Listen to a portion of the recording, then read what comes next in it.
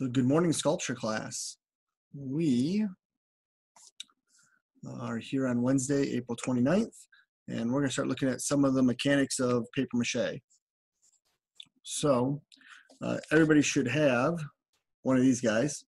As opposed to flour, this is the paper mache mix. Now, we don't need this right away until we get through our base construction, but what the box contains is 2 ounces of this kind of paste powder. It's similar to a wallpaper paste, and you're going to be able to mix it up. Now, to mix up the whole thing, you need a couple gallons of water, and so mix it up in small batches. It does last for a while, but there's no need in mixing up the whole bag because you're probably not going to need the whole bag. So make sure you keep this safe and nice. Keep the bag sealed because it is moisture sensitive, and we will end up using this probably towards the end of next week, I would think would be the first thing. Depends on your construction method. Today, I want to look at a couple of reference materials.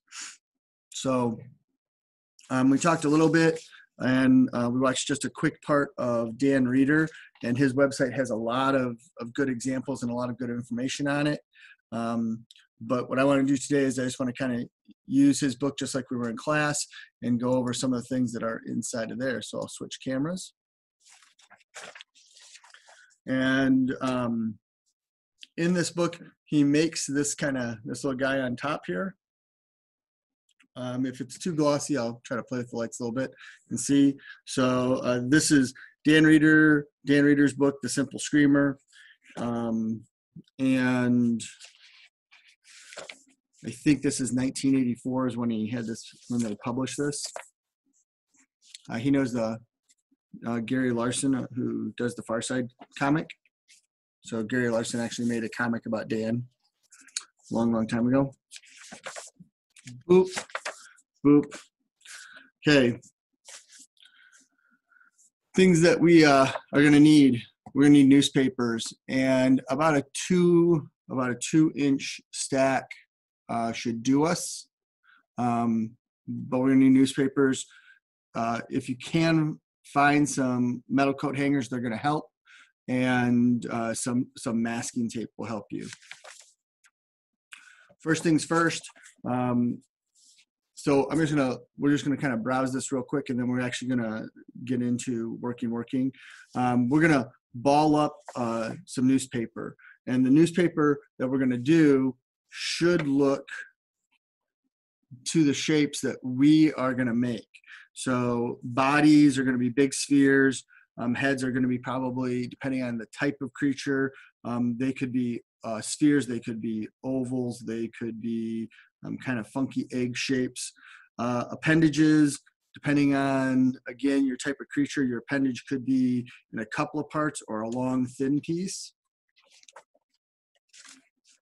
The hangers, we don't put hangers on, we don't need to put hangers on the outside of the body. He doesn't even do this anymore, making a frame around the body. We do put hangers around arms, and with the double hanger, it's just going to guarantee that it stays in one place. You can run a single hanger and then tape your parts to that. If you want to try to put the hanger on the inside, you can, but I would rather you have a solid piece of paper ball in there than squishy paper with a hanger through it. The hanger is just going to hold it to keep the thing in place. We can always replace parts with cardboard as extra supports. In this, again, still using newspaper. He uses flour as his agent. If you are going to not use the paste and you're going to go with flour instead. So again, warning. Flour is a food source. So if you use flour and you set it in a place to dry where insects can be around, they will come to eat the flour. So I would use the paste. Simple enough. We're going to read the instructions on the back for mixing up our paste. To keep your stuff nice and neat, when you make the mache paste, this will be kind of a transparent liquid kind of goo or gel. If you're using flour, it's going to be kind of a milky white, kind of a melted frosty like consistency. Put your hand in the mache mix, apply that to the surface of any of your paper. Don't dip the paper into the paste. If you do, the ink transfers off of the paper into the paste and you get these dullish, ugly looking gray kind of liquids, which we just don't find appealing when you stare at it. Second, by applying it to the surface, you know that the first layer is actually your outer layer of your surface. Then you start to put your newspaper on. You're going to guarantee that you're going to get glue over the whole surface. And then when you put your paper strips down and you apply your paper over the top, you know that you're applying it to an area that definitely has glue. It's going to save you from having paper that's going to want to peel off or pull away from the surface because there isn't enough glue tension. Once you're all done, and again, 3 to 5 coats of mache on a layer. At one setting, I'd probably do 3 layers, let it dry, and then do 2 more. One of the things to think about is don't always put the paper the same direction. Put one layer in one direction, put another layer going a different direction. So that way you have overlapping. It's going to tighten it down, and as the mache dries, because we're laminating things together, it's going to weave it. It's going to weave it together. For the 3rd layer that you put down, you can go back to the first direction, or you could come across the diagonal. And depending on what you're doing for areas, if you're like going across a gap or something, like if you're making a cheek or if you're making like webbing in between fingers, we don't necessarily, unless you want it to droop in there, you don't follow a flat pattern. You probably want to start at an edge and go diagonal for a pattern if you want it to stay rigid. So like cheeks and wings, a cheek could indent a little bit, that's okay. Webbing in fingers, like fish fins might indent a little bit, but a wing, like a bird's wing, you want it to be flat across that plane. You can, we didn't put out, he uses self-drying clay, or you can get, so self-drying clay, like Mexican pottery clay, where you can make it, let it sit for a couple of days, it'll dry out. It's a little fragile, but it's not too bad to work with. Or you can get polymer clay. Polymer clay is kind of expensive. Really, we can do all this by taking pieces of hanger and twisting the newspaper around it. And we'll skip ahead. So here he's pulling his head apart. You might want to think about when you're working in areas, putting your paper mache in between things like teeth or ridges. This is how he's making fingers. The tips of these could also become teeth very easily. Just take a little bit of hanger, wrap some paper around it, twist it tight, put a little tape, paper mache the whole thing, leave a little bit of hanger sticking out, and you can make those into teeth as well. So the cloth mache, we don't have to do, but I know a couple of you asked about cloth mache. And he's using just standard white glue. Any white glue will do. And he breaks it with water, and he uses an old bed sheet. So again, if you have an old bed sheet laying around, if you have old t-shirt material, heavier duty cloth is going to cause kind of different textures and different dry times. In here, he says, he just adds a little water, 1/2 cup per quart to loosen the glue up a bit. So really, it doesn't take a lot of water. I would mix my glue into a small container, and I would work small batches at a time. because once the glue starts to set, it's going to make like a skin over it. So you don't want to have big batches of glue kind of laying around. The cloth is nice because when you're working with the cloth, you can scrunch it and you can make texture patterns, like this surface area is held up by the texture patterns that's created by scrunching the cloth and pushing it in place. So the cloth does make it a little bit nicer. You can go straight from build to cloth mache if you want. I would do paper mache, especially in areas where you have appendages joining together. So like at the elbow or the armpit, I would have a paper mache first and then cloth over the top of it. But for things like if you were doing like that long snake body, you could just bend it into shape and just paper mache right over the top, or cloth mache right over the top of it. So once you have your parts together, we're going to start to cut things apart. For most appendages, we're going to leave it pretty solid. For most bodies and for most mouths, we're going to hollow those out so that when we get into actually putting this together, this part will be hollow. And what that's going to do is it's going to lighten up our sculpture so that you can have it standing up, or you can have it where it looks like it's defying gravity, but in reality you have a lot of very lightweight material, and then the heavy weight is in the appendages itself. If you are going to do multiple arms, you want to remember to balance that out inside of your sculpture. And then looking at cutting open holes, here he's hollowing out the whole body. I would hollow out the body first and then add in my appendages. That way I can get my hand inside and tape and hold it from both inside and outside. And then if I need to, I can do some paper mache on the inside to help give extra support. Wherever you have a connection point, I would go over it with another 3 to 5 layers of paper mache, because you don't want it breaking apart at a seam or a joint. You want to make sure that it's nice and solid. You want to, if you look, he has his legs bent kind of funky. The reason they're bent that way is that the head and the arms weight is going to want to fall forward. So when you look at the final guy, all of this weight transfers forward. So these bent legs help support this upper body weight. Because if these stay pretty solid, they're going to be heavy. And I want to make sure that that weight is distributing down into its legs. I don't want to have it crushing in on its body.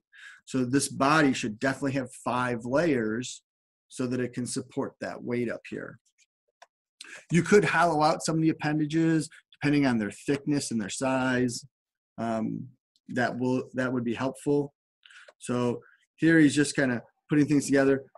For eyes in this one, he's actually just putting in little clay balls. We can use marbles, you can use anything. Most of his sculptures that he sells now, he orders glass eyes. So there you can just see, he really does a nice job. He kind of gives himself a little dot so he knows where it's sort of looking.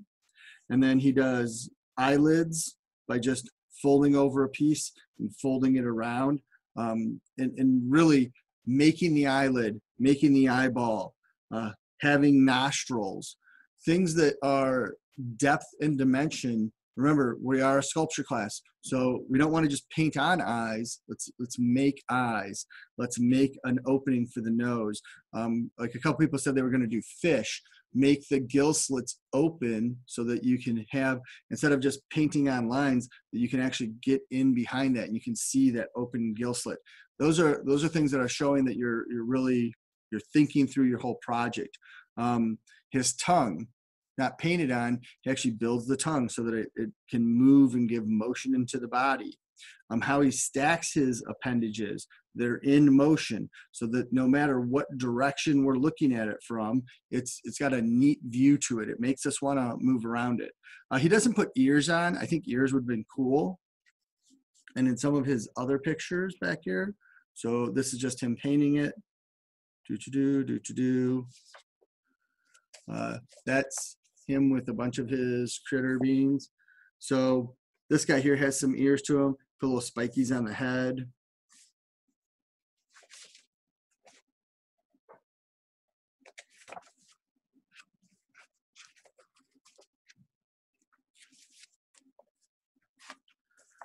The reason he calls these guys screamers is he always has the mouth open and the tongue hanging out like they're screaming. Again, working with poses. I'm adding little things like these guys have horns. Some of them are like kind of long and curly. Little toenails added in. Some of them have extra little equipment with them. Again, Dan's from California, so surfing sort of stuff's around. There's a nice fish. Scales coming back, and you can see the gills. They're actually popping out. He's got the little feelers on it. I've had a student make a Statue of Liberty. I've had two. I've had one Statue of Liberty that from feet to torch was 24 inches, and one from feet to torch was 46 inches. So then you got like these little guys together.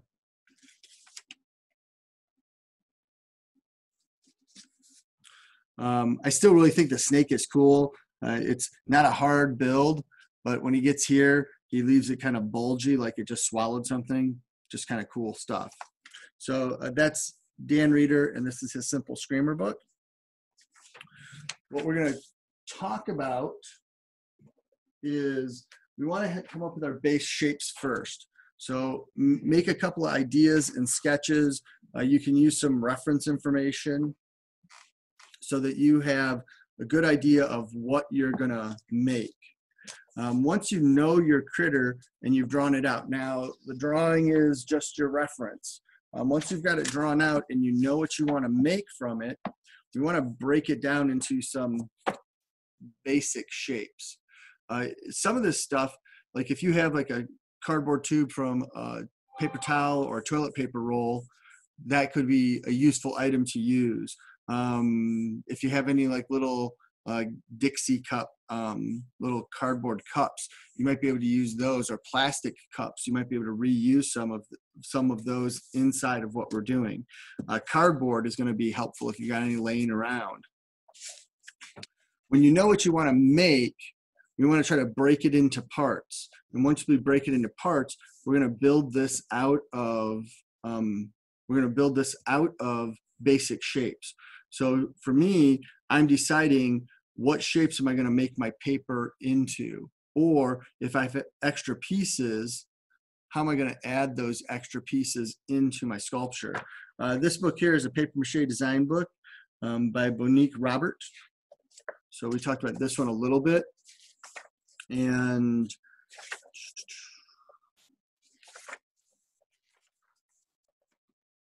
I thought I had this marked, but my tag fell out.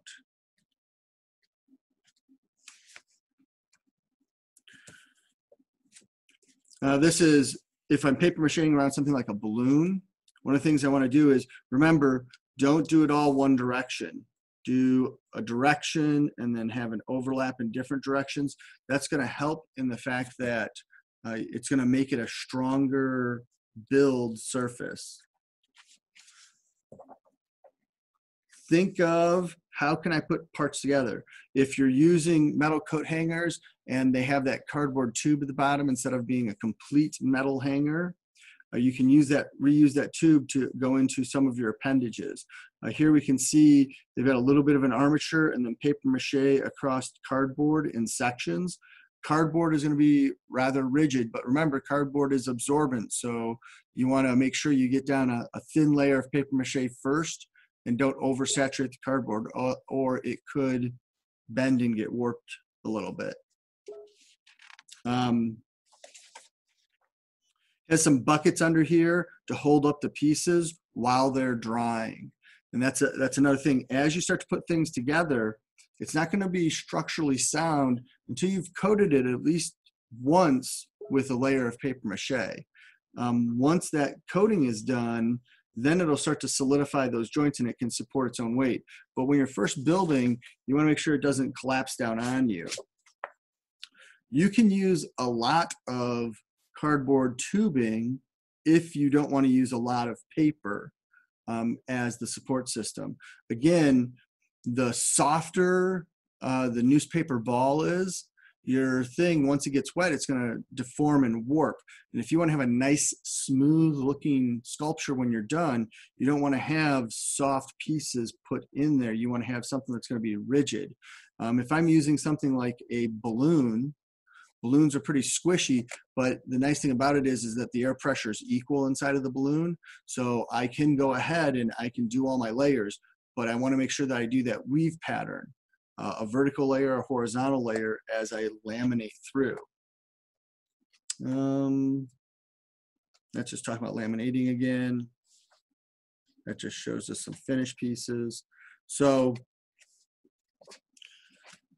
how you cut apart your pieces is going to be important. When you're working on that, you could paper mache something and you can cut, oops, went the wrong direction. You could cut parts out of the paper mache to become parts for other areas. So in this, it's a nice sphere that they have. And you could use something like, if you have a basketball or a soccer ball around home, cover it with a little bit of saran wrap, and then use paper mache over the top of that. A really good question about masking tape and paper mache. So one of the things to think about is, and let me switch cameras real quick and then I'll show you. So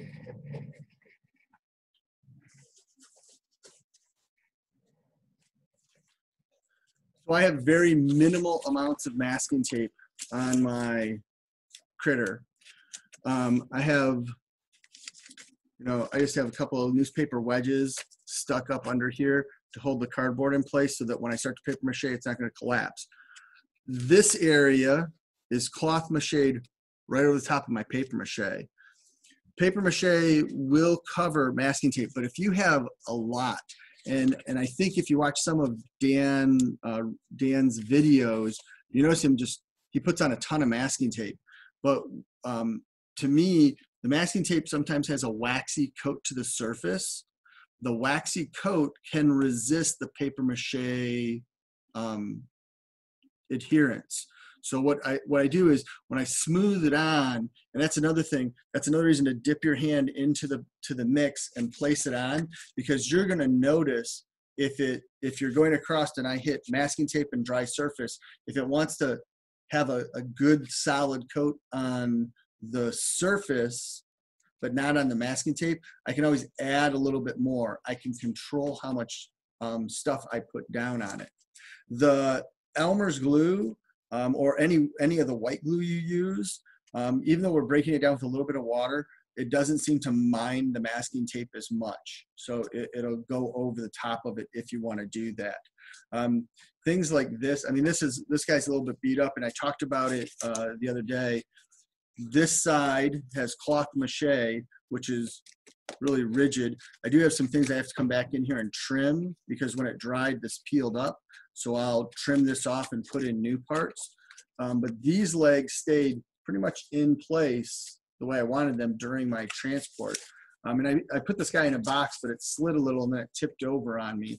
And these guys are real loose. So I have to go back through and fix these legs because it used to be both of these touched and now this one sits lower. This guy here is okay. And this guy here, he's loose. I'll have to redo him, but he was sticking up anyway. So the paper mache is going to help hold it. The cloth mache is going to make it really, really rigid. Other questions that came in. So I'm going to set down my spider. Do we need to, I'm going to guess that's use cloth. You do not need to use cloth. Nope, nope, nope. What does cloth do for me? Okay, so here's the stages. If I have 5 layers of paper mache, I do my whole project, I get it all together, I follow sound construction. My creature is going to last an easy 3 to 10 years. Easy. If it falls off of something, if it's sitting on the dining room table, it falls, it might dent, but more than likely it's going to be okay. As long as people aren't like abusing it, if it's sitting on a shelf or it's sitting in a corner, it's going to be okay. On the other hand, if you do cloth mache, the cloth dries more rigid. So to the touch, it's rougher. When I touch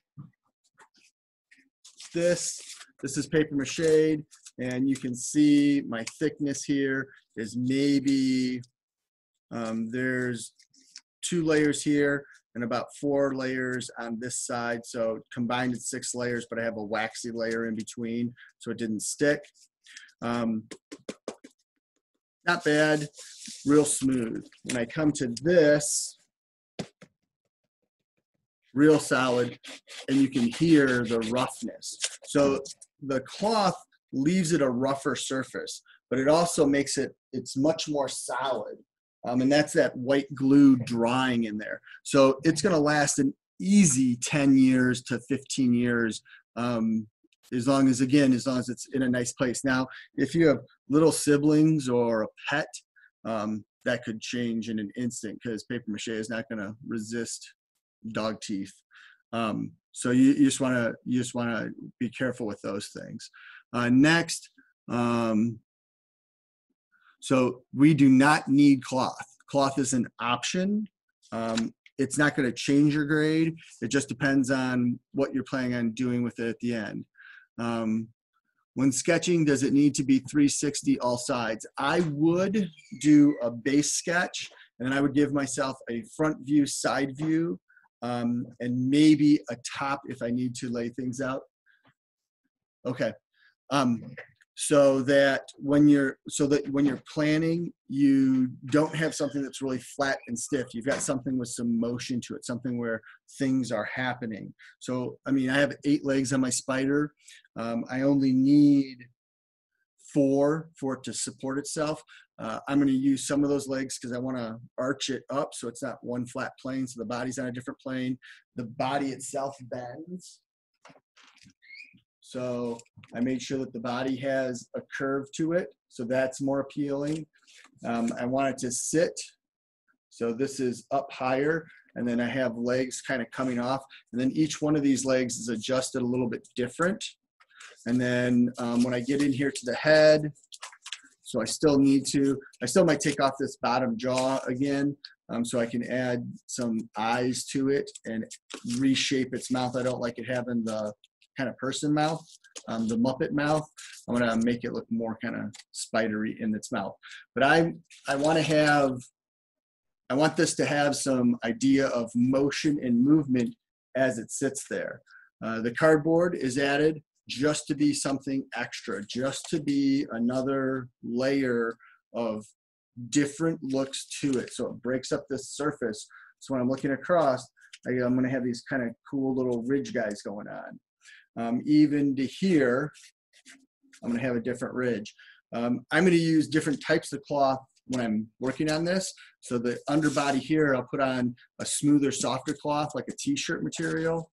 I have a little bit of this flannel left, so I'll put some flannel around these once these are rebent into the right shape, to give it that extra rigid strength. And then I'll come across these probably with t-shirt material again, because I really want these to accent. And you can see the thickness of the cloth here. I still have an indent, but it really, the cloth is almost as thick as the cardboard I'm using. So therefore it's kind of hiding some of those details, and I don't want that. What else do we have? Can we do a monster like from Scooby-Doo? Sure can. It's up to you. Try not to, again, the more realism you go for, the more difficult this project is. The more kind of loose and free, the more loose and free your creature is. I would work always from a reference.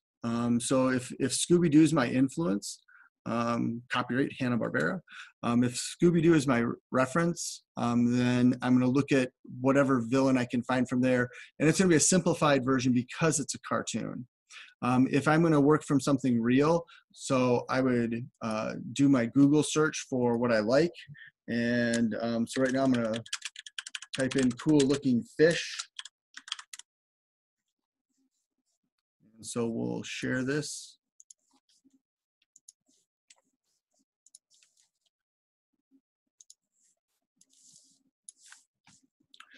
So cool looking fish, and I'm going to check out images and lionfish.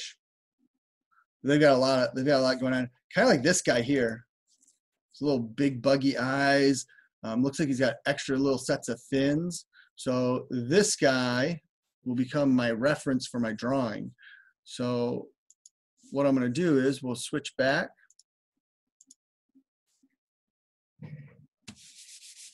Got my nice piece of paper here. Pop out a pencil. And first thing I'm going to do is I'm going to look at my image, and I'm going to make a drawing of my image. So I like his kind of head shape. And I'm going to do basic shapes while I'm doing my drawing, because that's going to help me. So this is a cone. I'm going to make the mouth open eventually, but I want to know where that mouth is. I kind of like the overbite lip a little. Eyeball, eyeball, kind of froggy eyes. I might give him eyelids just to make it cute. Doesn't have to be scary. Want to say that. Some people think that you have to make a scary. You don't have to make scary. You can make cute. And then body. Gonna wrap. And it looks like he's got kind of a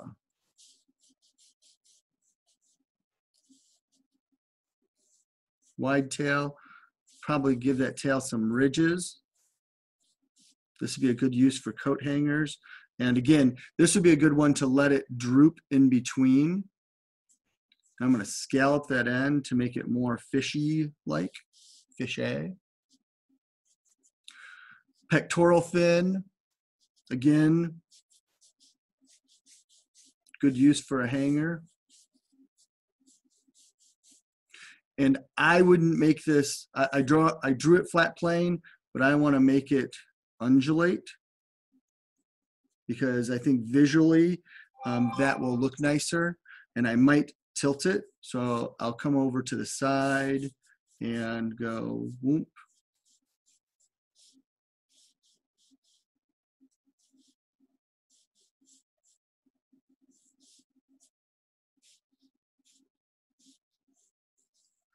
And then one up, one down, one up, one down, so that this line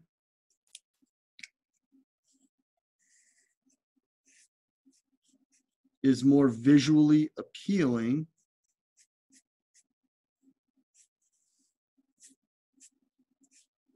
to my viewers than if it was just a flat, straight fin.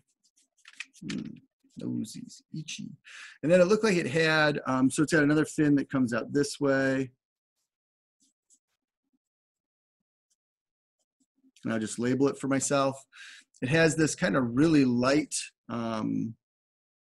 ridge that kind of, it's got a ridge in its body, it looks like. And then it's got extra set. And these are very kind of wavy out.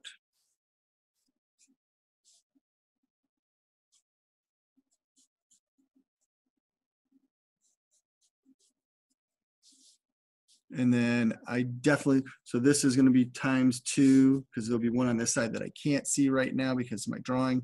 And then I'm going to give it a dorsal fin, something down its back, just to make it look cool. And this is something I could cut out of cardboard. I could cut these out of cardboard as well.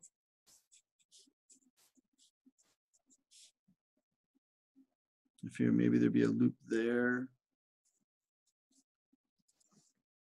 And then just to show that that's in the background.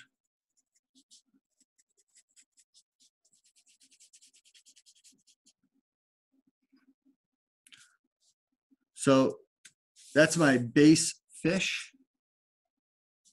Then I'm going to look at how would I make this guy. Circle for the head. And this could be a great use if I've got like a cup or something. I could use that, or I could just make a I could start to make kind of a cylinder with newspaper and then squish the front. Circle for the body, smaller circle for the body, smaller circle, and then a really, a circle that I kind of squish. So give that squishy lines. That's my whole construction. So I'm making mostly out of spheres. I like this guy out of cardboard.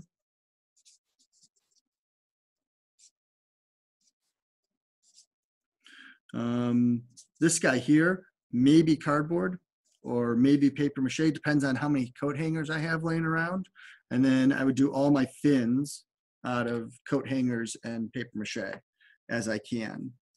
I would say for this, looking at this side view, I'm going to try to keep this around 12 inches. So from this tip to this tip, 12 inches. That means my whole body might be 12 inches if it were laid out straight, but I'm bending it. So this area in here, we'll call that 6 to 8 inches, depending on what looks best, because I do want it to be a fish, so I want it kind of to be elegant. I want it to kind of be slender looking. I want to catch it in its movement. So its whole body is going to have a C shape, a crescent shaped movement, and it's going to go from big, heavy to little, tiny in this direction. So it's going to flow down. My fins are going to be wedges that actually bring the viewer back towards my body. And then these ridge fins here are just going to kind of be more decorative. And then that back piece, that's going to be another wedge that points in towards my whole body. My eyes, I definitely want to make those out of paper balls, large paper balls. And then I will cut them out, hollow them, put those back together. And then I will make eyelids on them because I think eyelids would look kind of fun. It'll make it look more comical. I'm not going to keep a closed mouth. I'll end up cutting all this. So I'll have my sphere and my cone piece, and then I'm going to cut that so I can drop this open. So when I paper mache this all together, it's going to come out. I'll give it a nostril, though it's not, it really doesn't need one. It might look like a little bit like a seahorse. And I'm also going to give it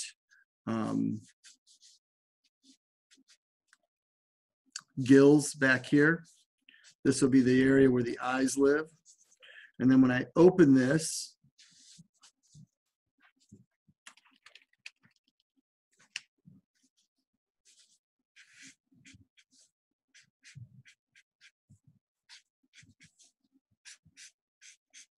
that'll be its lower jaw, upper jaw. And then I can decide, do I want a tongue in there? Do I want to give it teeth?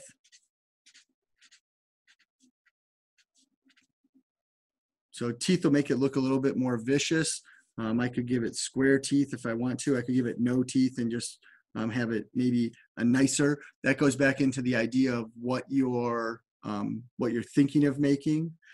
Do I want to have it have like a lure where it has one of those danglies off, or am I going to keep it with the kind of fun, cute idea? Maybe if I don't want to open its mouth, I give it kissy lips instead. If its mouth is closed and I still want teeth, I could have teeth kind of poking over the edges. So this is my design stage. I'm going to estimate sizes. And while I'm estimating sizes, I want to make sure that I have a ruler around so I can see what I'm really estimating. So 12 inches. How big is 12 inches? From side to side, from fin to fin, I think I would probably want that to be 6 to 8 inches as well. I don't want it to be as big. That's 6 inches. And I don't know if I like 6, so then I'm gonna measure out that's 8. I think 8 would be maybe better. Possibly when I'm working with it, I might decide that I wanna go full 12. It'd be 12 tall and 12 wide from point to point. I'm always measuring from end to end. If I look at my body, if my body is only 8 inches long and I'm curving it, do I like that curve? Does it give me enough space to do a twist into there? Or do I think I'm too restricted? Do I need to open that up to 10 or 12 inches so I can get a better looking body? I think at 12 inches, it's almost going to start to turn like kind of fat, sluggy, or snake-like. And I don't know if I want to have that. So I want to mess around with my measurements. Hey, I don't have a flexi ruler like this, Mr. Abel. What can I do? Take a piece of string, measure it out, and then you can twist the string around as a way to do your flex and kind of figure things out for size. When I start to build parts, if I have a string, I can attach the string to my pieces and I can move the string holding on to one piece, and then I can lay the other pieces in there. I can use that to bend if I'm going to bend a hanger around this body. I really don't need to. I could add a coat hanger to the body to force it into its shape, but my spider, all I did was, instead of cutting them hole to hole to hole so they were flat pieces, I adjusted the holes as I put them in. So I do ball and socket joint. So what that means is I cut a hole in one object, and then I leave the ball on the other, and then I cut a hole in the back of this object. So I'm constantly stacking them together so that it fits inside, and I can pivot that around. So that's our planning stage. I would think that come Monday, I would have my planning done. I would know where everything is going to live and where everything is going to work out.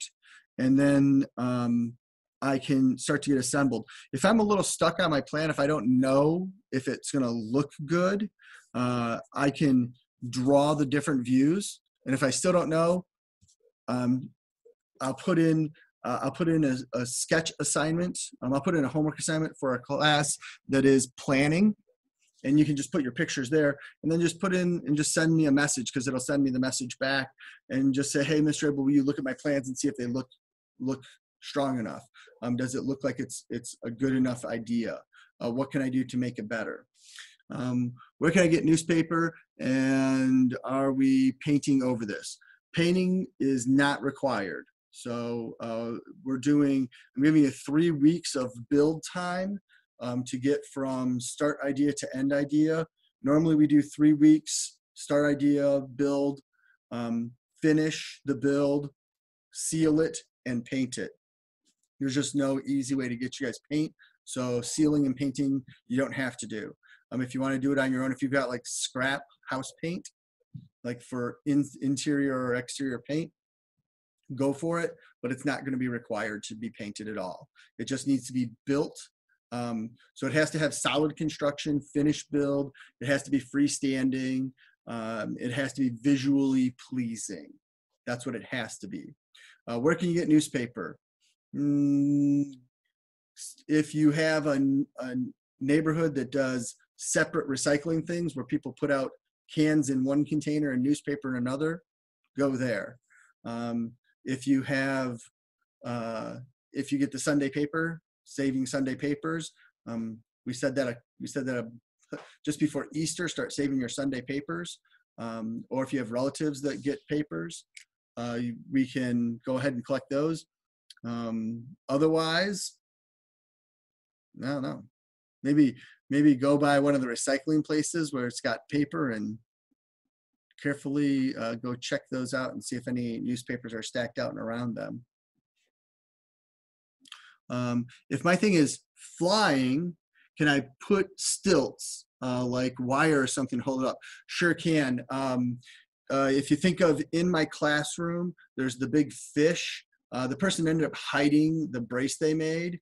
They had a dowel rod, and the dowel rod went into the base, and it looked kind of plain for the fish, and they thought that it kind of took away from it. So they ended up smearing the base with glue and then pouring sand over that.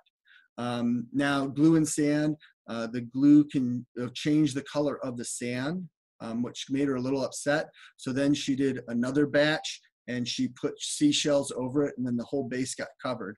But that doesn't have to be covered. We can accept that it's there and visually not look at it. The one clay dragon that's in my room has a threaded rod that goes right through it to a wooden base. Still the threaded rod, still the wooden base, and we just look at the dragon as it hovers. So supports, yes. You can have it hanging if you want. So if you want to use like fishing line or a wire and you want to have it hanging dangle, as long as your finished construction could be hung, then I'm cool with it. So you don't have to worry about those wires showing or anything. What wouldn't be good is if you have a box full of paper parts and nothing together. If you can't let it stand up on its own, you could have it sitting, so you could have the legs changed so it sits down. What do I do if I can't find any? I'm going to guess if you can't find any paper, you're doomed. Use cardboard. Call around to some of the appliance places and the depot places and say, hey, I'm a poor high school student. Do you guys have any like cardboard from refrigerators or freezers that I could have? Don't dumpster dive though, because that is illegal and you could get in trouble and you could get hurt. It's dangerous.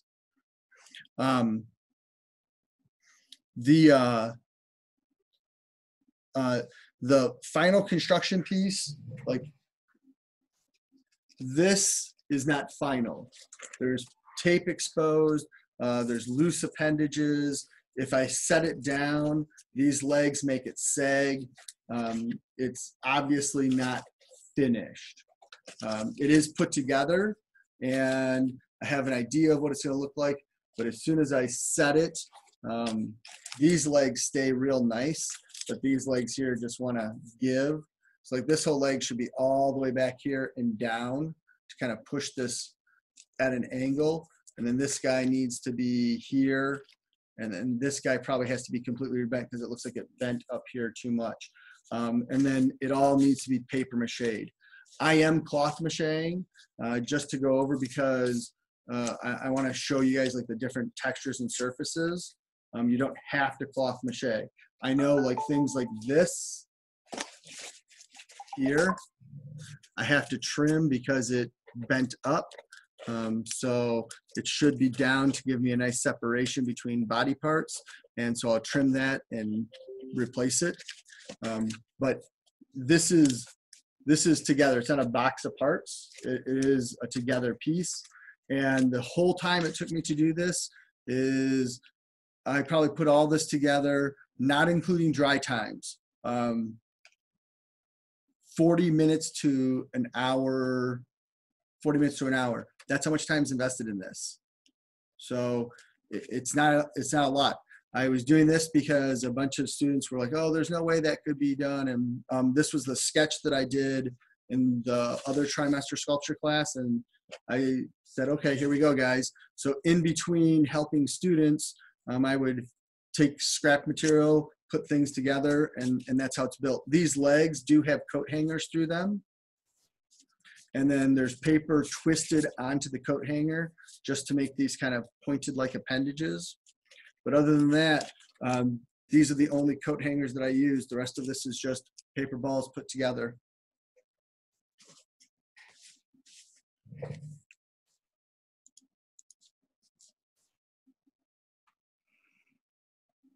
Why is it illegal to dumpster dive? Because the dumpster is rented by the company that is using it. So it's not even owned by them. And it's dangerous. If someone falls inside, you could get hurt. You never know what's inside of a dumpster. Even if it says paper only, that doesn't mean that somebody didn't throw something in there sharp or something that they shouldn't throw in there.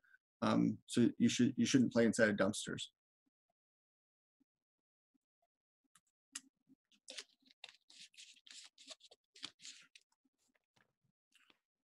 Cool, cool, cool, everybody.